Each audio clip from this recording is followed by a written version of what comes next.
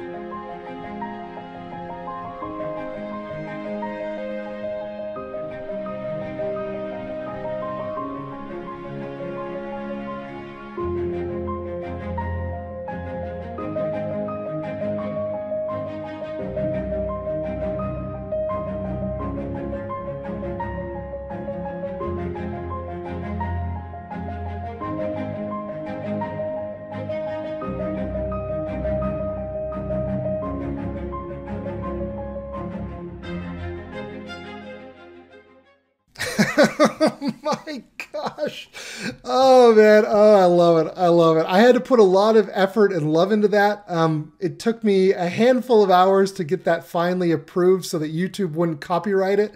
So I had to change it up quite a bit. Yeah, I hope you enjoyed it, watching it as much as I enjoyed making it. Anyway, so let's take a look at this. So this is Vanguard's economic and market report for last year, for 2023. And I just want to briefly kind of take a look and see what they got right and what they got wrong. So in their forecast, they do economic forecasts, and really just to at a snapshot here, they were projecting that GDP growth in the US would be pretty flat at 0.25%. They were way off. I think the entire market was off with this one. No one expected that the market was that GDP would grow so fast here in 2023. So they were way off with that forecast. When it comes to unemployment, they were also way off. They were off by 1.5%. They were off by over 3 to 5 million, something like that, when it comes to the unemployment. So They were off on that one. In terms of headline inflation, they did get very, very close. I think in November, it came in at 3.1%. We don't have, in the making of this video, we don't have the December yet, but it came in at 3.1, so they hit that one pretty well. Monetary policy, they came very, very close at 5%. I think we were at like 5.25 to 5.5. So they came in very, very close with those. So they got a pretty good, they got about a B plus in my book when it comes to this, if I were to grade them. But where they came up really short, and this is not just unique to Vanguard, if you were to watch any economist, anyone talking about financial markets at the end of 2022, going into 2023, everyone was saying that we were going to go into a recession, and Vanguard was not alone. They predicted or projected that there was a 90% probability that the US would enter a recession in 2023. Okay, and so this is just the data. This is what, you can do with it what you want, but even the almighty Vanguard, they get it wrong sometimes. Not everybody gets it right. It also doesn't necessarily help that we kind of change the definition of what a recession is. If you guys remember that, I always thought that was kind of funny and odd that we're changing definitions or bringing back old definitions that were never really accounted for until all of a sudden. It was a weird time. Let's just leave it at that. But yeah, that was their forecast. And so overall, their outlook and predictions here for last year, I give them about a C grade. So that's the brief recap on 2023. All right, now let's take a look at their forecast for 2024. Now, I read this entire document. I think that only about half of it is worth sharing here on YouTube. If you're an absolute nerd, you should go and read this whole report. It's kind of interesting. A lot of it is kind of repetitive because what you'll notice, and just to kind of throw it out there from the beginning, there's a lot of talk about rates. And I mean, it's kind of no wonder that the rate topic has, monetary policy has dominated the headlines for the last, year or so. So let's take a look at this. I highlighted the areas that I think were most interesting, and I'm going to read off a few of them and share some of my commentary and thoughts on some of this. So first off, when looking at 2024, we're here and, Vanguard saying that this transition to a higher interest rate environment has no doubt challenged investors, and I think we can all agree with that, who have endured historical losses in bonds and high volatility in stocks. A fun fact, I think in 2022 was the worst year ever for the 60-40 portfolio. Okay, so 60% stocks, 40% bonds. So really, really horrible volatility and loss in value. And it was a really, really difficult year for investors across the board. So then moving on here, this structural shift, talking about kind of the interest rate environment, which will endure beyond the next business cycle, is the single best economic and financial development in the last 20 years. I find the word best kind of interesting how they would use that word. So this time has been really difficult, especially if you're a millennial. We've not experienced anything like that in our lifetimes. And it's possible, when you think about probabilities, it's possible that we never experience it again. But who knows? It's just, that's how profound this event has been, that it's like a once in a lifetime, once in a generation type of thing. And so that's why it's such a big deal. And so the emphasis of this article or this report is that there's a return to sound money. So what is sound money? Sound money is more kind of like your real return adjusted for inflation, okay? And so sound money, the persistence of a positive real interest rate, provides a solid foundation for long-term risk-adjusted returns. In contrast to the last decade, we expect return outcomes for diversified investors to be more balanced. For those with an appropriate risk tolerance, a more defensive risk posture may make sense given higher expected fixed income returns and an equity market, and to fully reflect the implications of the return to sound money. So this is talking about risk-adjusted returns, and I'm going to get to that in a moment here towards the end, but they do a comparison of the projected returns, risk-adjusted returns, based off of volatility, investing into bonds versus equities, and you may actually get, into spoiler, you may actually get a similar return with more of a fixed income approach over the next 10 years versus an equity approach with less volatility. So that's kind of a teaser to what's to come in this report, but that's what they're hinting towards here in the introduction of this report. So now let's take a look at their forecast for 2024. So like 2023, they're forecasting very low GDP growth here in the United States. And if you're outside of the US, you can see here the other areas that they're forecasting. And then within unemployment here in the US, they're forecasting a 1 to 1.5% increase in unemployment. That would mean between about 3 and 5 million people would lose their jobs. Now, I don't know. I mean, they were pretty off last year. Doesn't mean they're going to be off again, but that's significant. That means 3 to 5 million people may lose their job here in 2024. So something to keep an eye on. One bit of good news is that they're saying that core inflation is going to get down to 2.3% by the year end.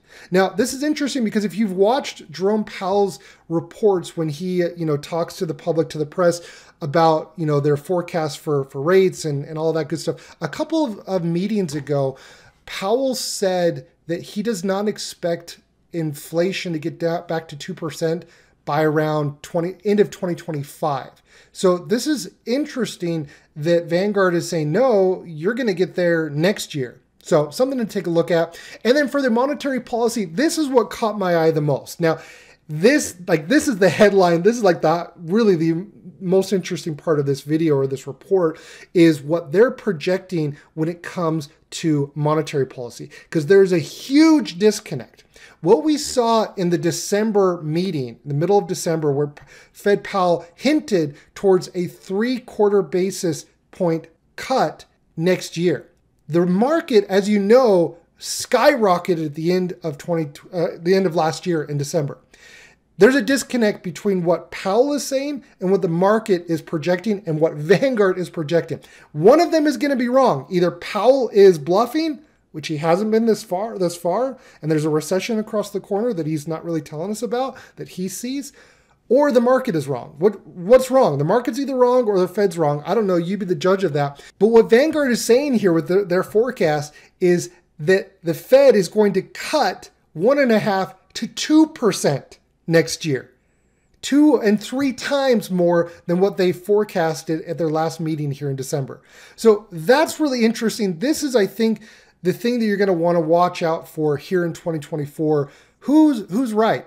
Is the Fed right with what they're forecasting, or are they bluffing, or is the market right, or are they wrong? So this is what you want to keep your eye on if you're an investor. This is especially important if you're maybe a potential home buyer. You're looking to invest into real estate, or if you're invested in the stock market, because this all has implications towards whether it be short or long-term duration assets. And so this was the highlight of the report for me, is their forecast. So if you're thinking about selling a house and you're thinking you want the market to go back up, well, this might be your sign that real estate asset prices are going to skyrocket if rates drop that much. Now, if you're thinking about buying a house, that might scare the crap out of you because you're like, well, no, I want to buy a house, but I want the valuation, I want the prices to be lower. If rates get cut by 1.5–2%, housing prices are going to skyrocket. So, but I don't have a crystal ball. That's just how math works and how the market works. Or at least that's how it's been doing, as of late. So we'll see. All right, now let's move on and let's take a look at the global outlook in summary. I'm just going to highlight a few things here. Vanguard is saying that higher interest rates are here to stay and that they believe that a higher interest rate environment will serve long-term investors well, but the transition may be bumpy. So what this means is you're still going to get your market average returns in the stock market, but it's going to be a bumpy ride, meaning more volatility. There's going to be a lot of friction in the market as long as interest rates remain elevated the way that they are. And they are high, even if they go down to 3, monetary policy rates go down to, the Fed's funds rate goes down to 3.5% to 4%. That's still historically very high compared to where we were at, after the great financial crisis, as a simple example. And then here, looking at a soft landing in which inflation returns to target without a recession remains possible, as does a recession that is further delayed. And I think that's what, if you watch CNBC or any, market commentary, it's kind of weird. Like I remember listening back in 2020, okay, there was going to be a recession in 2021. Well, that didn't happen. There's going to be a recession in 2022. Well, it technically happened, but then the current administration redefined what a recession was. And so that was kind of weird and funny at the same time, but whatever, that happened. So then 2023 came along. No recession, but there was promise to recession. I don't know. At this point, I kind of feel like all these market commentaries are like the boy who cried wolf. Like they're all crying wolf, and once everybody stops crying wolf, I think that's when the recession is going to come, and when we least expect it, when there's, when all the noise goes away, when we least expect it. I don't know. It just sounds fishy. Anyways, a return to sound money. For well-diversified investors, the performance of high real interest rates provides a solid foundation for long-term risk-adjusted returns. However, because the transition of higher rates is not yet complete, near-term financial market volatility is likely to remain elevated. Though the VIX and volatility has been pretty low lately, they're saying that volatility is still going to remain high. And when we look at bonds are back, our bond return. Now this is really interesting. Most of you watching my channel don't invest into bonds. But it's kind of interesting to see how they view this. So they're actually forecasting over the next 10 years the different expected returns. So this is interesting. Our bond return expectations have increased substantially. We now expect US bonds to return a normal annualized 4.8 to 5.8 over the next decade, compared with the 1.5 to 2.5 we expected before the rate hiking cycle began. Do you understand that? That is huge, especially if you're in a 60-40 portfolio or you invest in bonds. Maybe you're retired and you have asset allocation to, into bonds. This is really good news for you. Similarly, for international bonds, we expect annualized returns of 4.7 to 5.7 over the next decade, compared with a forecast of 1.3 to 2.3 when policy rates were low, or in some cases negative. So do you understand? In just a short period of time, the entire game, the entire script got flipped upside down. Now bonds are back. That's the headline. And you're seeing that you're going to get equity-like returns over the next 10 years by investing into lower volatility assets like bonds. And that's what I was hinting towards at the beginning of the report here, that you're going to get similar returns, investing into bonds as you would with equities without the volatility. So if you're an income investor, or you're maybe a little bit older, you're no longer working and you have more money sitting on the sidelines, bonds may be, an asset class to consider. Moving on here, similarly, the case for the 60-40 portfolio has strengthened. For long-term investors in balanced portfolios, the probability of achieving a 10-year annualized return of at least 7% since 1990 on average has risen from 8% in 2021 to 40% today. So let me summarize that so all of us peasants who don't read financial statements and everything can understand this. Before 2020, in 2021, your expected returns with the 60-40 being 60% equity, 40% bonds, your expected return was about, you could expect around a 7% return. Now with bonds, with interest rates being so high, the expected return of at least 7% is over 40%. The probability has dramatically increased. So it also kind of comes in, it's pretty obvious, right? Like the timing of when you buy something. If something is at a lower price, you're going to be able to participate in the growth of that asset because you're getting in at a lower price. Okay, so it's just really interesting that, in just a short handful of years, the game has completely changed and that bonds are back. Higher rates leave equities overvalued. Now, this is really interesting. If you invest in the stock market, it's important to kind of have reasonable expectations on what you can expect in the stock market. And they're going to look at international versus US. So let's take a look at this. So valuations are most stretched in the US, meaning they're very pricey. As a result, we have downgraded our US equity return expectations to an annualized 4.2 to 6.2% over the next 10 years last year, the stock market went up over 20%. So what does this mean? If they're right, that means there's going to be a reversion to the mean. That means you're going to have lower low yield. That means you're going to have lower lows in the coming years if they're right. Okay. And they're lowering that to a 4.2 to 6.2 from a 4.4 to 6.4. That's not that crazy. Within the US market, value stocks are more attractive than they have been since late 2021. And small cap stocks also appear attractive for the long term. I've been hearing this quite a bit actually over the last couple of months. And if you watched my last video on inflows into ETFs, you might have noticed that I said that I saw a lot of inflows into international.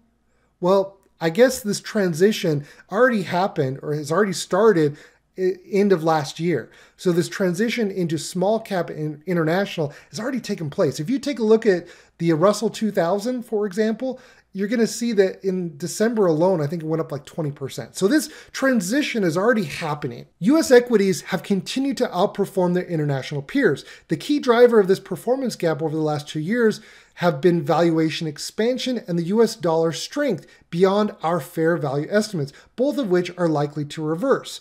Projections suggest an increasing likelihood of greater opportunities outside the US from a US dollar investor's perspective.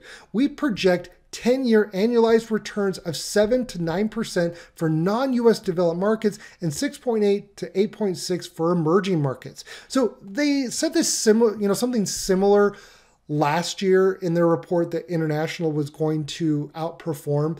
And you're seeing that they're saying that again. They're reiterating that once again, that international, due to valuations and the dollar, that international and values and small stock, international value and small cap is where you're going to see more potential projected future returns. So moving on with their economic outlook, you can see here that the rate cuts in 2024, that there's going to be rate cuts in 2024, but zero rates are well behind us. And I think most people can agree with that. Unless we see a major event take place, I don't think you're going to see zero interest rates. I mean, at least anytime soon. It would take a catastrophic event to, force the hand of the Fed to cut rates to zero again.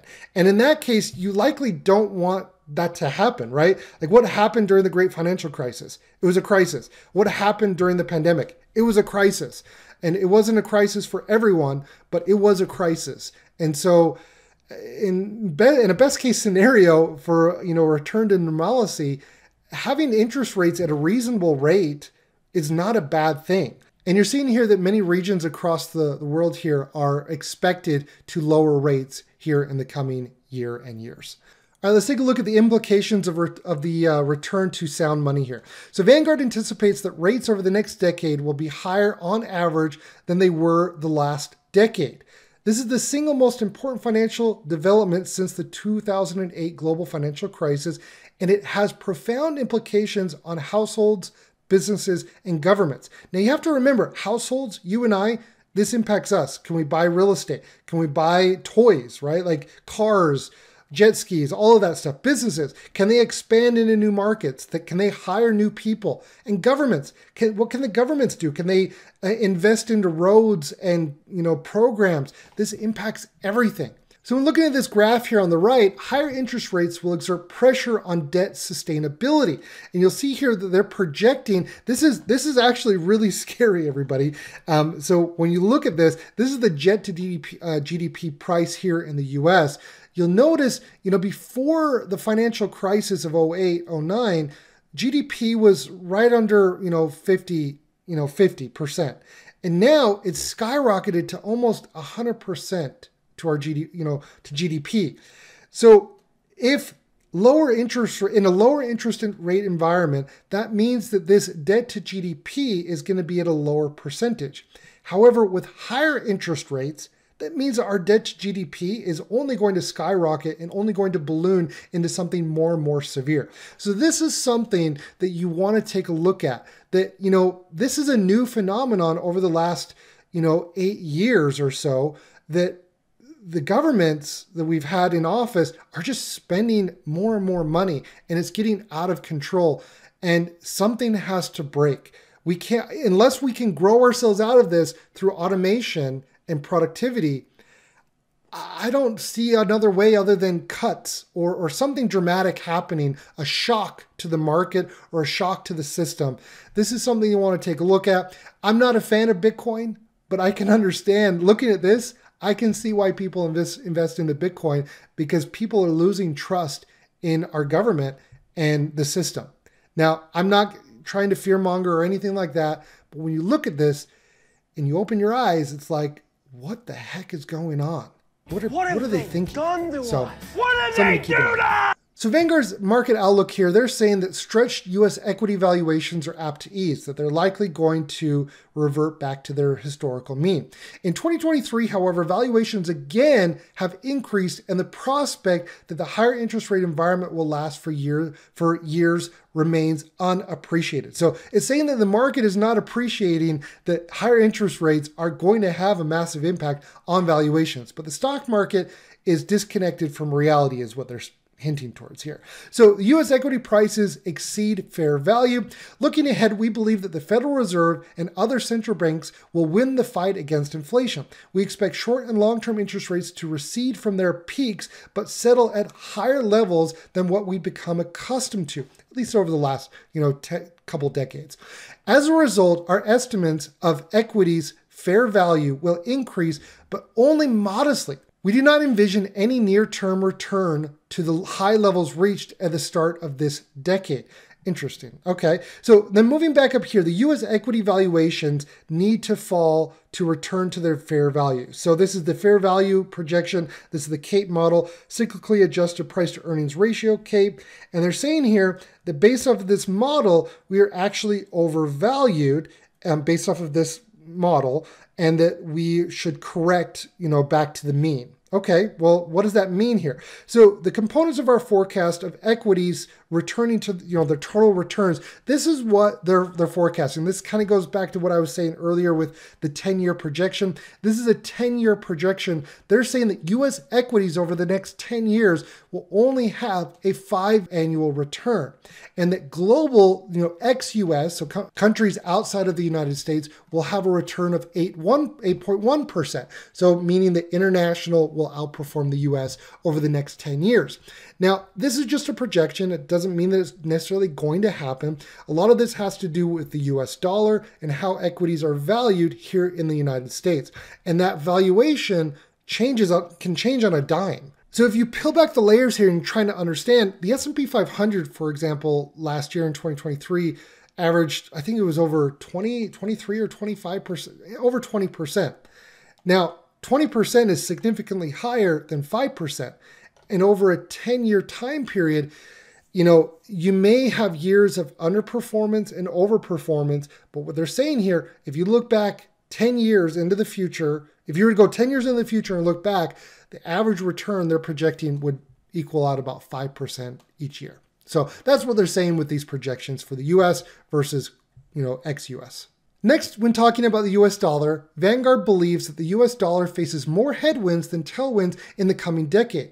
The result should be some dollar depreciation and a boost to non-US equity returns for dollar-based investors. The US dollar is stronger than fundamentals warrant. Okay, and you'll see here in this graph that, kind of looking at the historical trend of the US dollar, we peaked up. And so I'm not to say that the past will necessarily repeat itself, but history does rhyme. And so if you look back here in the early 2000s, when the US dollar was overvalued based off of fundamentals, that there was a reversion down to the mean. And as you can see, this historical trend line or this historical range or fair value range, it doesn't always follow in that, but it kind of tracks that range. And so it's something to be mindful of, that the US dollar, it may face some headwinds in, over the next 10 years. And so they're saying that thanks to higher interest rates, bonds are back. We've heard that a few times here in this article. With rising rates, it means that higher returns for long-term investors who are invested into bonds or have, more of a 60-40 portfolio allocation. And you'll see here the projected returns, and we saw this earlier. If you were investing into bonds in 2021, your projected future returns were like 2%, I think is what it was, right around there. And now if you're investing into bonds now, your projected future returns over the next 10 years goes up to like 4 to 5.5%. So they've skyrocketed based off of the valuation, right? So this is what's really interesting. If you're a net buyer of bonds, this may be a really good opportunity, you know, compared to a few years ago when your expected returns were significantly lower, like 1 or 2% in bonds annualized. So bonds are back.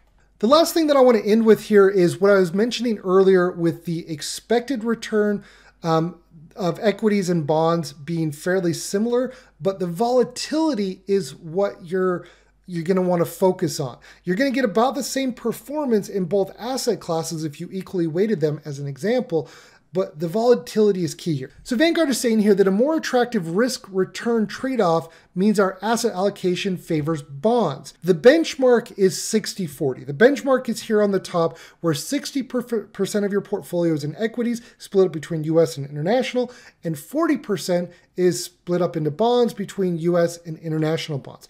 This is the benchmark. This is traditional.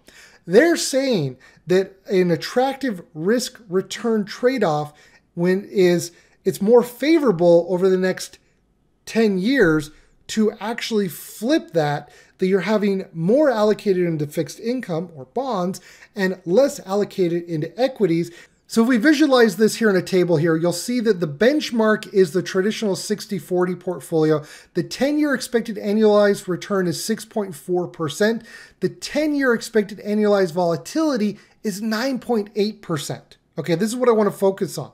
Now, the time varying asset allocation, this is what they're saying here, where you're flipping it, where you have more into bonds and less into equities. They're saying that you're going to have the same expected annualized rate of return over the next 10 years with less volatility. So they're arguing, or Vanguard is arguing here, over the next 10 years, it would be more advantageous for investors on a risk-adjusted return basis to invest higher into bonds, less into equities, and you'll get the same projected return with less volatility. So that's the major takeaway from this report based off of what's changed, that bonds are back, that rates do have a massive impact on projected future returns and valuations.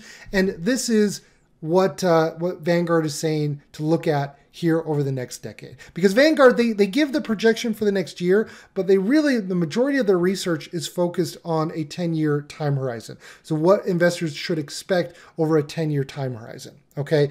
And that being annualized. So now I want to share my opinion on investing in 2024, share some of the things that we've learned here from Vanguard, as well as kind of my initial thoughts as a long-term dividend investor. So the first major takeaway that I have from this is that valuations matter. You saw that with the bonds, you saw that with future projected returns. If you're investing at the peak of the market, it's going to be very difficult as an investor to participate in the future growth of that asset. That is why value investing is so important, and not just momentum investing, is that you're buying into an asset at a fair valuation. That's the first major takeaway.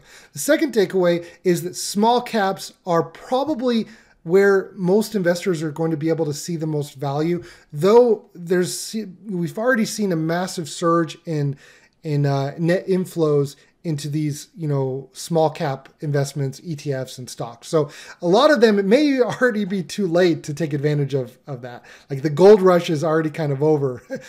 I mean, yeah, so be it. International falls into a similar bucket with small caps. The international, compared to US equities, there seems to be a lot more value in those areas of the market. So those are the three major takeaways. Focus on valuations. Valuations matter. Small caps are where investors can see value today, as well as international. So how can a normal retail investor like you and I take advantage of what we've learned, and what does this mean? So I've seen dozens of comments over the last couple of months on my channel alone saying, Jake, why are you not investing into bonds? Why don't you have money in a high yield savings account? You're getting a higher return than SEHD. Well, yes, that's absolutely true, but it's important to understand and know your time horizon, okay? And understand that the market works in cycles. If you have a long-term time horizon, in my opinion, it is much smarter and better in almost every case to stay the course and stay invested in your long-term goals and not try to time the market. Are you telling me that you're going to be able to time the market perfectly and beat Wall Street and switch out of your savings account and transfer everything out of your bonds into equities before they go up? Are you saying that? So that's important that you understand that, timing, if you're trying to time the market, it's a very, very difficult thing to do. And in my opinion, if you have a long-term time horizon, don't try to play the game. Invest into quality, invest into your preferred methodology, and don't try to time the market. The counter argument to this is if you do know that you're going to need the money in the next 1 to 3 years, let's say you're going to buy a house or something, a large purchase, it finally makes sense to park your money in a high yield savings account or short-term treasuries where you're going to get a real return.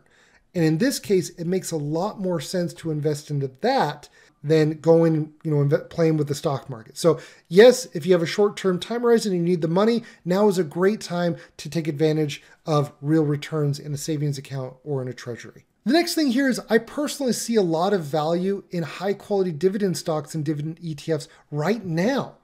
The key is to focus on quality and companies that are growing their earnings per share. Also, a thing that I like to look at is companies with a low debt to free cash flow.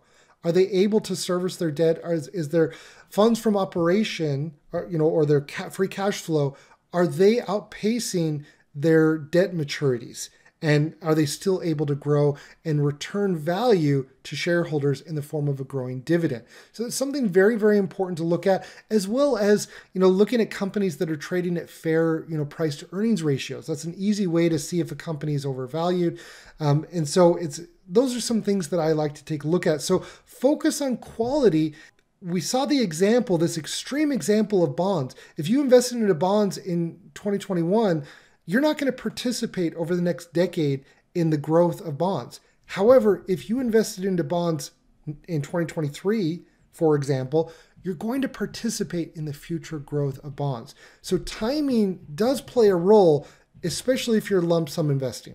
If you're dollar cost averaging like the majority of us, you can't necessarily do that. So you want to focus on what you can control, and that is by automating your investments as an example. So you want to focus on what you can control. And then lastly here, as we learned from the beginning of this video when I did the recap, market analysts don't always get things right. Vanguard missed on many fronts here from last year.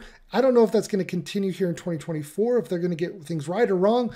And so when it comes to projecting what will happen in 2024, just try to inform yourself on what's going on in the market and think in decades and automate your investing using a methodology that fits your goals. In my opinion, if you want to retire early off of your dividend portfolio like I did in 2023, the best approach that I know is the simple path to wealth with dividend investing using the core and satellite approach. If you'd like to learn more about that, and if you're hearing that for the very first time, I talk a lot about that on my channel. I've made an entire video on the simple path to wealth with dividend investing, which was inspired by J.L. Collins.